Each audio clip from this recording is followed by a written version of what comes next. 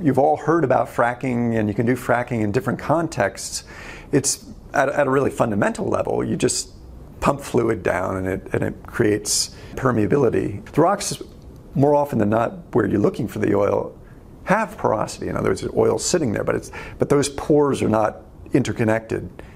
And that connection between pores is permeability.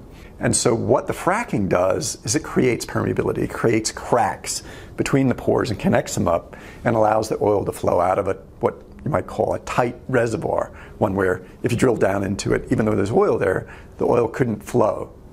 So this just opened up a vast new areas of oil resources, and this happened in the latest part of the 20th century and early part of the 21st century, and oh my, it turned America from being a significant oil importer.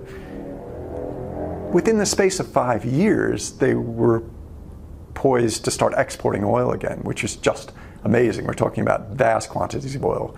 The way this is done is you end up setting up these injection wells for the extraction in a row across a basin.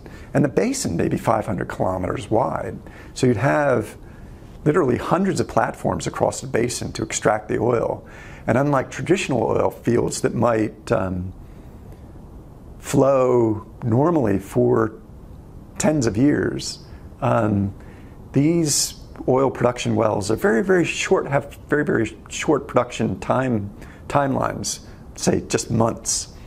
So what they do is they just will set up both an injection well and an extraction well on each one of these platforms and have them all in a row.